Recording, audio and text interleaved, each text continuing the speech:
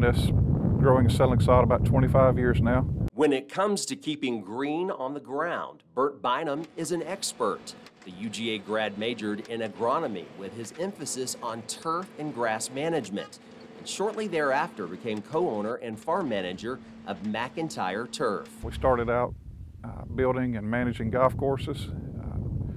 My business partner, Dr. Steve McIntyre, had a farm, and we were able to grow our own grass here to provide those courses during construction, and that led us to the sod business, where we sell to the public. His years of experience springs to life in vibrant green all over McIntyre Turf Farm. The 500-acre sod farm produces several varieties of grass year-round, and what's cultivated and shipped from this operation outside of Abbeville covers ground all over Georgia and beyond.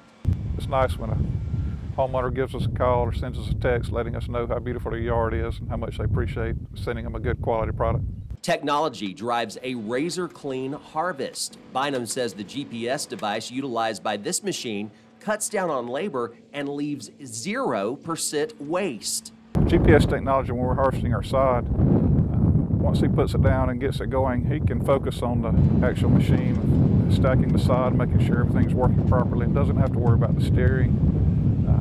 Just a much more efficient way of harvesting sod. And that's not the only advantage the cutting-edge technology offers.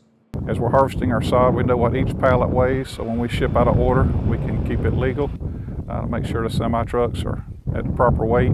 As an industry, sod production is booming in Georgia, not only keeping green under our feet, but also in the wallets of the workforce. It's one of the largest agricultural industries. If you look at landscape maintenance, all the inputs that are used in maintaining turf, we're pretty big as far as production and sending it out, but that's just a small portion if you look at the overall turf grass industry as far as maintenance.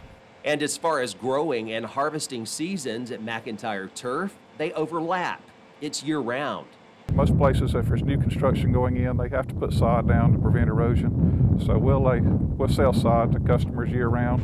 A continual cycle of harvesting sod patches, loading the pallets to be shipped within hours. And as one field is harvested, those fields left barren from recent harvests are aerated by this equipment. It breaks up the soil, loosening the ground compacted by heavy machinery, opening it up to more air and moisture, so new grass seeds can be planted to start the cycle all over again. On the farm, I'm Greg Loyd.